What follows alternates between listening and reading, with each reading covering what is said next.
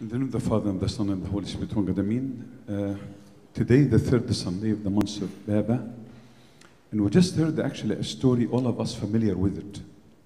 Matter of fact, it's the only story that mentioned in the four Gospel. Our Lord God Jesus Christ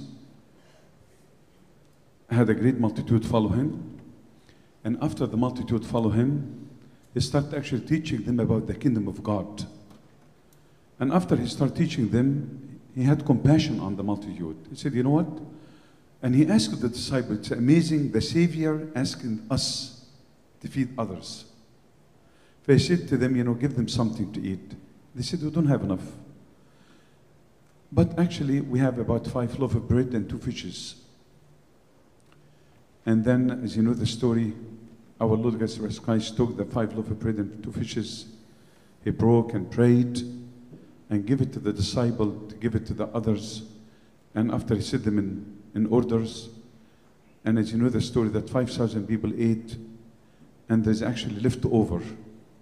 I was actually debating today to talk about leftover, because I've been reading an article about really the leftover. How the leftover can feed the whole world right now. Each one of us, if you go to your closet, you will find a lot of leftover clothes, leftover food, even leftover money. In this article, they said, I think he said, basically there's enough left over in the whole world right now to feed the whole world, for everyone to live a luxury life. Enough left over. We have in the bank, there's a lot of left over. But today, actually, I want to focus with you, actually, because this prayer or this miracle mentioned in the 4 Gospel, and all the fathers, the early father actually spoke about this miracle, about how our Lord Jesus Christ, this miracle revealed to us the divine nature of Christ. And I want to speak a little bit about the divine nature of Christ, but before I do that, there's a great book I will advise you, especially young men. You understand, it's very difficult. What's the divine nature of Christ? There's a great book by Bob Schroeder, actually, it's called The Divinity of Christ. Great book. This miracle actually mentioned in the 4 Gospels. And the reason, it's one of the only miracle mentioned in the 4 Gospels to emphasize who our Lord God Jesus Christ is. We believe that one of the most beautiful title, name, we give it to our Lord God Jesus Christ, that really we call him the incarnate God. What do I mean by the incarnate God? The incarnate God means the one who was born of Saint Mary, that he's actually a full man and a full God. He's God, but also sometimes you can see him as a man. You can see him as hungry. But another time you see him his divine nature, his power. For I believe that the one who came to earth and born from the Virgin Mary is actually the incarnate God. He actually had a full divine nature and a full human nature. And those 2 natures combined to one nature, to one person, the incarnate God, our Lord Jesus Christ. That's why sometimes even Satan was so confused about Jesus himself. We believe that the one who was born of the Virgin is actually the one who was existing before all ages. Even one time, actually, I was debating this last week with one of the youth. That's what inspired me to speak about this today. He said, Abuna, but there's no really verse in the Bible. There's no actually verse our Lord Jesus Christ said directly, I'm God. He did not say directly. But I told them actually there's so many stories. One of them actually, you will find it in Matthew chapter 8, in John chapter 8, verse 56. Our Lord Jesus Christ was talking to the Jew and the Pharisees and said to them, your father Abraham rejoiced to see my day. And he saw it and was glad. Then the Jews said to him, you are not even 50 years old, and have you seen Abraham? Our Lord God Jesus Christ responded, said, Jesus said to them, most assuredly I say to you, before Abraham was I am. I'm not going to get to the word I am because that's the name of our Lord God Jesus Christ.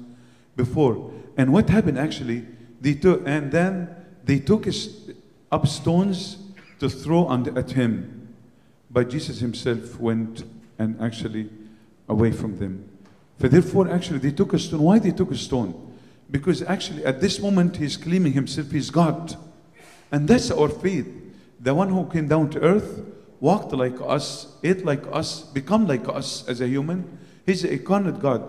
Took flesh from the Saint Mary, but he was existing before all ages. And many beautiful references in the Bible actually talk about, when you read this book here, you will discover that how our Lord Jesus Christ had two natures, the human nature and divine nature, but he's God.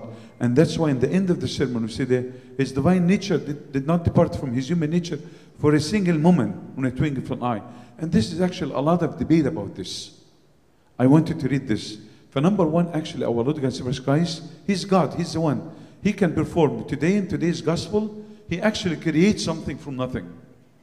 He's a creator. He's existing before all the ages. He's a creator. He can create. He took the 5 loaves of bread and 2 fishes, and he made enough bread and enough fishes to feed 5,000 people. Not only that, there's left over. And we see the divine, I'm going to talk about 4 important aspects to us, the divine nature of our Lord Jesus Christ. Number one, you'll see our Lord Jesus Christ, let me call him the incarnate God. That's Saint Athanasius the Great uses beautiful verse. The incarnate God, the God that existing before all ages, finally revealed himself to us. Finally, he appeared to us. After the Lord God spoke in many different ways in the Old Testament, then God appeared to us. That's why St. Paul tells St. Timothy, it's a great mystery that manifested himself in the flesh. And also in John chapter 1, he said, the Word became God and dwelt among us. The Word which is God himself, the Logos. For number one, we see his divine nature over, his power over nature. You know, we have a lot of sometimes right now, especially this coming month, you will see about a lot of storm, a lot of hurricane, a lot of things will happen. But you know what? You will see one thing. Nobody will have overpower over them. Our Lord God, Jesus Christ, had power over nature. One time, actually, he was talking to the people. This is in John. This is actually in Mark chapter 4, verse 9. He said, "Then Jesus arose and rebuked the wind, and said to the sea, 'Peace, be still.' And the wind ceased, and there was a great calm." His power over nature. We never heard, even when you study the history, when you go back to the history of 1st century, 2nd century, especially in the 1st century, most of the historian people talk about Jesus that no one had power like him. He is something else. But sadly enough, some of the historians cannot say this, he's God. But he's the incarnate God. He has power, number one, over nature. He can tell the wind is still and will be calm. Second, actually, we see his power over sickness. Right now, there's so much sickness and so much technology. Look at the technology that we have. Can you imagine, one day I was talking to my mother, can you imagine a piece of steel has some numbers on it? You can call somebody in Egypt to speak to them. That's what it is. It's a cell phone. Wireless. You can speak to anybody. Last week actually, we heard about the owner of Amazon, actually, John, how he went to the moon and came down. So much technology, but yet they did not have any power over a sickness. I remember Steve Jobs when he was sick with cancer, and he had a lot of money, but in the end, money did nothing to him. Sickness, but our Lord Jesus Christ had so much power over sickness. And so many stories in the Bible actually see, especially with the story of the paralytic man. And until now, actually, one of the tough sickness to find healing for it, strokes. Tough sickness. But our Lord Jesus Christ took this paralytic man and healed him. Not only he healed him because he's God, he actually forgave his sin. So his power over nature. Number two, his power over what? Sickness. Number three, actually, his power over death. Can you imagine somebody did? We just had a funeral last week with a young man, 29 years old. Just can you imagine Jesus walking into the church and said, "Young man, stand up and walk." And he will take the young man, give it to his parents. Wow, all of us probably will be all over the news. We'll go crazy. Our Lord Jesus Christ had power over death. And you know the story about Lazarus. He was sick and buried for 4 days. And Martha and Miriam had no hope. They told him, if you were here, my brother wouldn't die. And the Lord God, he said to them, I am the life, I am the resurrection and the life. Whoever believes in me will never die. So we see also his power over nature, his power over, his divine power over nature, his divine power over sickness, his divine power over death, and the most important thing actually, his divine power over changing us. By the way, the most beautiful power of Jesus is that how he can change me. How can give you a new life. You look at a man like Moses and Moses, how he was actually a killer, living a life far away from God. Once he met the Lord God, he changed completely. Look at Jacob. He was a crooked man. Jacob was just a crooked man. He cheated his brother. He was just a man. But after he had a very beautiful dialogue with the Lord, when the Lord God appeared to him, and he even wouldn't let him go, he changed and became Jacob, a great man, the father of all the fathers. We heard the story about many St. Augustine. Even every day in our life right now, we see how people can change. It's not just something happening, but it's happening every day. The miracle that will happen in my life, not he can heal my sickness, not he can raise somebody from the dead right now, but how the Lord can change me to become a new person. That's why in 2 Corinthians chapter 5, verse 15, he said, if anyone in Christ, he's a new person. Once you discover Christ, and you know that he's the incarnate God, I'm going to repeat this.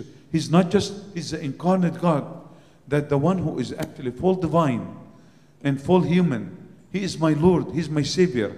I look at him on the cross on Good Friday, crucified, but he's the most powerful person. That he can change me. He can change me. We know the story about actually St. Peter the ascetic, how he had no love for the poor, and how the Lord God changed him to the point that he sold himself as a slave, and he took the money that he sold himself and gave it to the poor and needy. The Lord God can change each one of us. I will share with you a beautiful verse actually from the book of Ezekiel chapter 36, verse 26. He said, I will give you a new heart. The Lord God is saying that. I will give you a new heart. This is my power, my divine power in you that will change you. I will give you a new heart and put a new spirit within you. Just I will take the heart, that stone heart. And he said, continue. He said, I will take the heart of stone out of your flesh and give you a heart of flesh. All of us sometimes we have a heart of stone. A heart that cannot move. The only one can change that heart is one person only. It's my Lord and my God and my Savior, Jesus Christ. The one who came down to earth like us. The man who walked like us. The incarnate God. The one who has so much power. Had so much power over nature. So much power over sickness. Power over death. Not only that, power over changing me. To give me new life. To give me new life. If you go actually to St. Moses or St. Augustine, he will tell you, you know what? And that's what he said actually in the book, The Confession of St. Augustine. He said, I have been looking for you all my life, and finally I find you in me. Once you are in me, you can change me. You can grant me a new life. I would love to repeat this verse again. I will give you a new heart. Who can give you that? The Lord God himself. And put a new spirit within you. I will take the heart of stone. The heart that sometimes is very stone. A heart of stone. A rigid heart. A heart that cannot love others. I will change your heart. And I will take the heart of stone out of your flesh.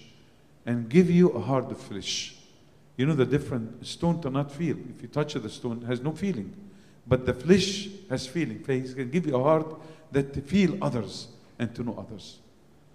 Today, the beautiful miracle of our Lord God Jesus Christ, that he actually changed, added today in the miracle, he actually created something from nothing. Father, he can create something from nothing with me. We see the divine power, the divine nature of our Lord God Jesus Christ, how he really was able to do that. To take the 5 loaves of bread and 2 fishes and make it to feed 5,000 people. And the most important, next time when we have this gospel here, I promise I will talk about the leftover. Because that's a big topic, by the way. Leftover, especially for this side here. If you go to see your closets, هتلاقيها مليانة leftovers. I always say that why we're buying so many clothes lately shoes وحاجات زي كده. عندنا a lot of leftover. فبس the most important thing today, remember that the power of our Lord Jesus Christ, number one, His power over sickness, His power over nature, His power over sickness, His power over death, and the most important thing, His power over me to change me, to give me a new heart, a new life, and glory be to God forever and ever. Amen.